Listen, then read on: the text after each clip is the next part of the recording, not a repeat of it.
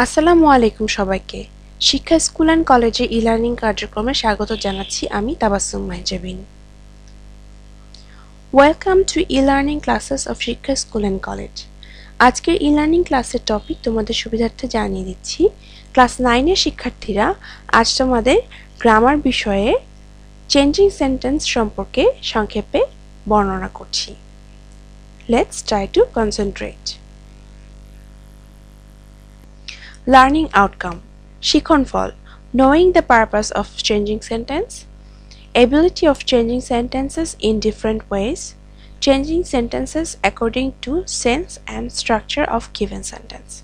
তাহলে এর উদ্দেশ্য কি জানতে পারবো, কিভাবে এটা হয়, তারপর এটা কতভাবে পরিবর্তন হতে পারে সেটা জানবো, এবং এর স্ট্রাকচার এবং মিনিং অনুযায়ী given sentence টা কিভাবে পরিবর্তন করা যায় সেটা দেখব। Changing sentences refers to changing the sentences according to given structure. যে স্ট্রাকচারে আছে তা থেকে যেই ফর্মে দেওয়া হবে, করা হবে বা পরিবর্তন করা হবে, করতে বলা হবে, তা সেই অনুযায়ী পরিবর্তন করাকে আসলে চেঞ্জিং সেন্টেন্সেস বলা হচ্ছে। অর্থাৎ আমার যে স্ট্রাকচারে সেন্টেন্সটা থাকবে তা থেকে ভিন্ন কিছু রূপে আমাকে এটাকে পরিবর্তন করতে হবে এবং সেটা বলে দেওয়া থাকবে যে এটা থেকে ওই রূপে পরিবর্তিত করো। For this, the things we need to keep in mind are structure of the sentence. Sentence যত প্রকারের হয়ে থাকে সবগুলো স্ট্রাকচার আমাদের জানা প্রয়োজনের ক্ষেত্রে, কারণ একটা স্ট্রাকচার থেকে অন্য স্ট্রাকচারে পরিবর্তন করতে বলা হয়ে থাকে। এবং ধরনগুলো অ্যাফার্মেটিভ, নেগেটিভ, এই ধরনের যে ধরনগুলো অর্থগত শ্রেণীবিভাগ থাকে সেগুলো জানতে হবে, সেগুলো স্ট্রাকচার জানতে হবে। সাথে সিম্পল, কমপ্লেক্স, কম্পাউন্ডেরও সব ধরনের স্ট্রাকচার জানতে হবে। Sentence, tense of the sentence, তাহলে টেন্সটা অবশ্যই মনে রাখতে হবে, যাই পরিবর্তন করতে দিক না কেন টেন্স অবশ্যই ঠিক রাখতে হবে। Other factors like voice, specific use of any word related to structure or meaning. তাহলে ভয়েস বা আদার্স যেগুলো ওয়ার্ড আমাদের স্ট্রাকচারের ক্ষেত্রে বুঝে রাখতে হয় যে এই স্ট্রাকচারের ক্ষেত্রে এই ধরনের ব্যবহার হয়, সেগুলো মনে রাখতে হবে। এক্ষেত্রে একটা জিনিস মনে রাখতে হয়, not changing the actual meaning. Sentence change হয় কিন্তু মিনিংয়ে কোনো চেঞ্জ হয় না, অর্থাৎ মিনিং অপরিবর্তিত থাকে। আমরা যা প্রকাশ করেছি তাই কিন্তু প্রকাশিত হবে। অন্যভাবে বলতে গেলে মিনিংয়ের কোনো পরিবর্তন না করেই স্ট্রাকচার চেঞ্জ করতে হবে। এখানে আমি কিছু সেন্টেন্স রেখেছি এবং সবগুলোই চেষ্টা করেছি সেন্টেন্সের ধরন অনুযায়ী, এবং শেষের দুটি আমি অ্যাক্টিভ এবং প্যাসিভে দেখিয়েছি। তার মানে সেন্টেন্স এবং ভয়েস আকারে এই চেঞ্জিংগুলো দেওয়া হয়েছে। প্রথমটা দেখি, ম্যান ইজ মর্টাল দেওয়া থাকবে, তার পাশে দেওয়া থাকবে এটা নেগেটিভ করতে হচ্ছে। Nobody is absolutely happy on this world. Interrogative, তাহলে এটাকে ইন্টারোগেটিভ করতে হবে। Everybody cannot but abide by the rules. Affirmative, তাহলে এটাকে অ্যাফার্মেটিভ করতে হবে। We should not kill time,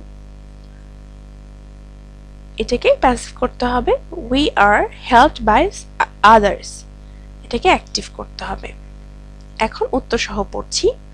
man is mortal, যেহেতু এর উত্তর এর অর্থ ঠিক রেখে করতে হবে, অর্থাৎ ম্যান ইজ মর্টাল, মানুষ যে মরণশীল, এটাকেই বলতে হবে কিন্তু নেগেটিভ আকারে। নেগেটিভ আকারে বলবো কিভাবে, নটটা আসবে কিন্তু অর্থের পরিবর্তন হবে না।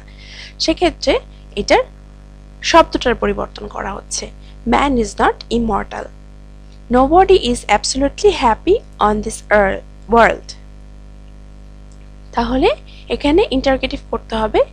তাহলে who is absolutely happy on this world অথবা আর্থ। তাহলে এক্ষেত্রে আমি যেটা বোঝাতে চেয়েছি, নোবডির বদলে হু বসছে কিন্তু অর্থগত কোনো পরিবর্তন হচ্ছে না।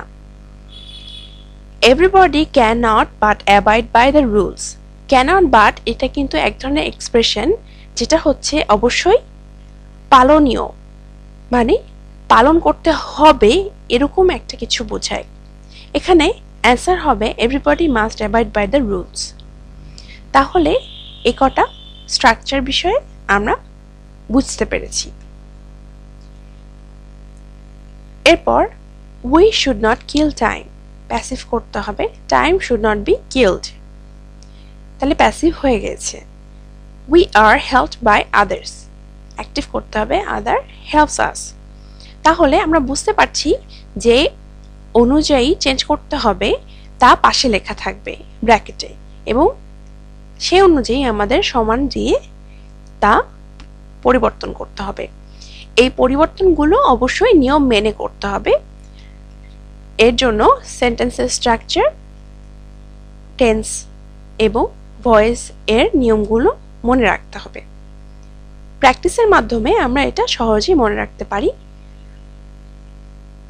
স্ট্রাকচারগুলো পড়ে রেগুলার প্র্যাকটিস করতে হবে, তাহলে এই বিষয়গুলো আমরা সহজেই বুঝতে পারবো এবং সহজেই এটা পরিবর্তন করা আমাদের পক্ষে সম্ভব হবে।